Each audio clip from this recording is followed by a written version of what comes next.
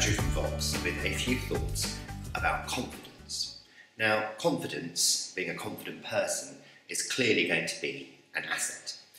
The problem is we tend to think that we're either a confident person or we're an unconfident person, and this idea can become very fixed and it can last our whole lives if we're not careful.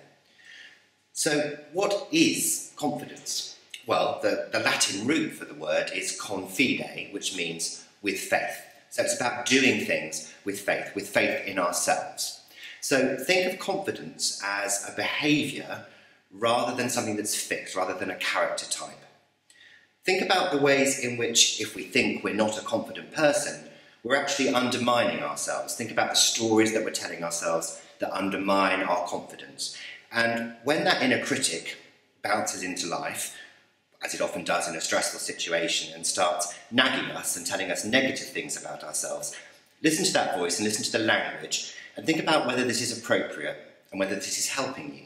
Imagine talking to someone you managed or someone in your team in that negative way, and apart from a possible tribunal, think about the effect it would have on them.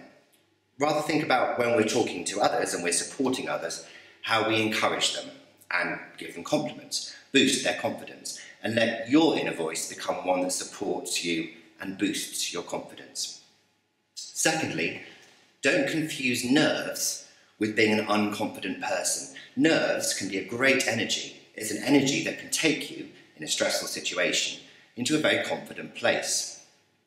And this idea about confidence being a behaviour rather than a character type is a very useful one, because you can observe the behaviours in other people that display confidence, adopt those, and thereby become a more confident person yourself.